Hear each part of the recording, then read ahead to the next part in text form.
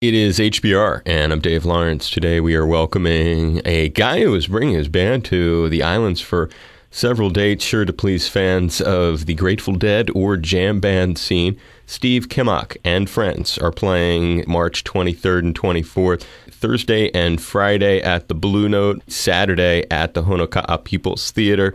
And Steve has played with everyone from Keith and Donna, Gene Gaucho, Bay Area psychedelic rocker Zero, Bobby Weir's Kingfish, Merle Saunders in the Rainforest Band. It's like a who's who of people connected to the Dead or who have been in the Dead. Phil Lesh and Friends to the other ones, Rhythm Devils, the band with the drummers, Bobby Weir's Rat Dog. This is just some of his many associations. We're welcoming him for yet another association, and that is our guest on HPR's All Things Considered. Aloha and mahalo, Steve. Hi, Dave. Great to have you on board, and thank you for taking some time for us today. My pleasure. Before we get into this incredible history that you've got, paint a little picture of who's coming and what we can expect. My old buddy Bobby Vega on Fender bass, Jeff Clementi on the keyboards, Wally Ingram on the drums. And then how about the songs? With a background like yours, I can imagine you're drawing from all kinds of sources. There's obviously a couple of Dead or Garcia-related things in there, a bunch of my own music.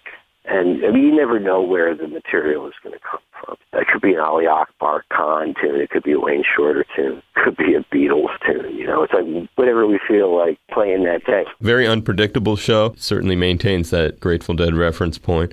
Anybody who's had any familiarity with your work or taking a look at your background, clearly the Dead has factored big into it. When were you first exposed to them? Maybe early in high school or something like that. Friends would play it or people would be at parties and put it on, and I didn't get it. It didn't make any sense to me. The people didn't make any sense to me.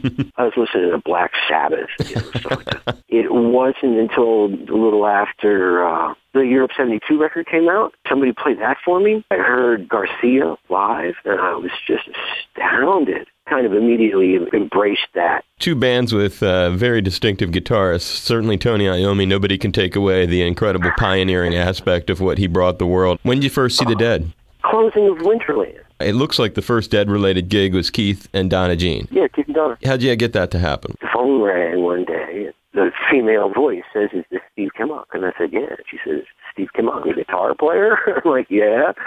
She says, "This is Donnie Dodger." And I knew who she was. And she said, "Come down and play with me, Keith."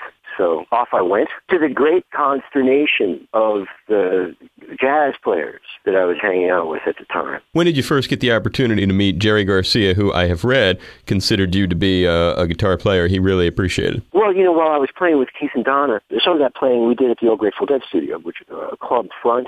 I met him there. We sat and talked about stuff and guitars. That was cool. And he says, "Well, play me something, like, what are you into?" And so I start playing the jazz chords.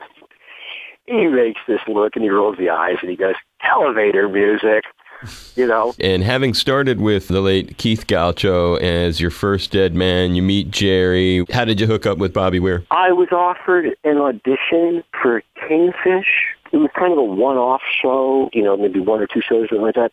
And I had to go to New York to do the gig. I went all the way to New York to SIR from California to try out. And we played and we were like, oh, well, this is going to work.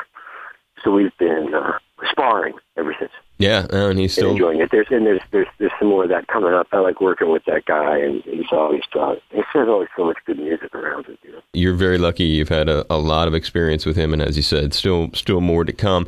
When you look at all these cats, and you've gotten to end up working with Phil and in the other ones as well. I guess I saw you at the other ones. You must have been. Did you do the tour in 2000 where you guys ended up in Boston at the Fleet Center? You had Ziggy Marley opening. Yeah, that was fun. Yeah. That was a. It was fun. What's your? Do you have favorites of any of those experiences? They're all such different ensembles, but some of the characters are familiar. Well, the Phil and Friends thing, more than any of those other bands or projects or whatever, it could be very different people at different times. In hindsight, maybe the best of those was a run we did with the Fish guys at Warfield. I thought that was a really good one. How much time did you get to spend with Jerry, and are there any enduring memories? Oh, do we have time for a story? Yes, we do. Okay.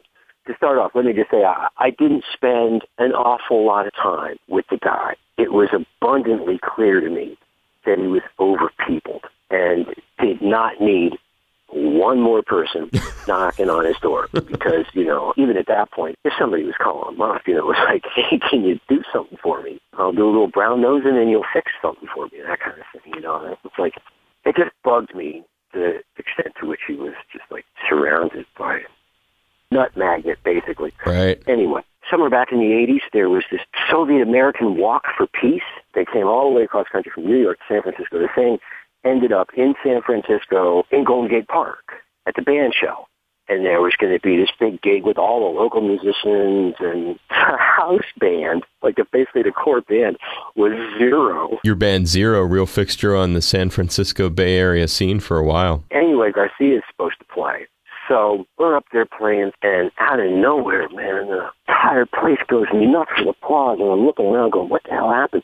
And I look to the back of the band shell, these steps coming down, and Garcia has just appeared, walking down the stairs with the guitar, and they're going really slow. Every step they take, people are applauding louder and louder as they get to the stage. Finally makes it to the stage, on the opposite side of the stage from me, and walks all the way across the stage with his guitar in his hand, Jerry Garcia, right? And his amp is right next to mine. So he walks all the way over to me, starts to plug in his guitar, and the stage manager comes up and says, oh, no, man, one more song before Jerry, after this giant, laborious entrance, right? So Jerry's supposed to leave the stage, and his idea of leaving the stage is to walk the 3 steps from his amp to the other side of my amp and stand there with his guitar. So we have to play this one more tune.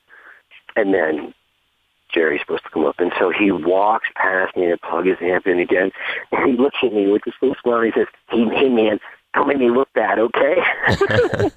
And after all of that, the little voice and the humility and kind of self-effacing nature of the thing completely broke the ice in that case with Jerry. He just knew what to say. Just one little funny, quip, and it's like, bam, the whole thing was set right. On stage together. Yeah, it was neat. Steve Kimock, coming with Steve Kimock and Friends, and that's going to be on Thursday the 23rd, Friday the 24th at the Blue Note, Saturday 25th over at the Honoka'a People's Theater. And maybe we'll come down, hang with you while you're in town at the Blue Note, record a little thing. Absolutely, come down, man. Hoping that you travel safe. Appreciate you being on ATC with us too, man. My pleasure, and thank you very much for the support. Aloha, this is Steve Kimock, and don't even think about touching that dial because you're listening to my good friend Dave Lawrence.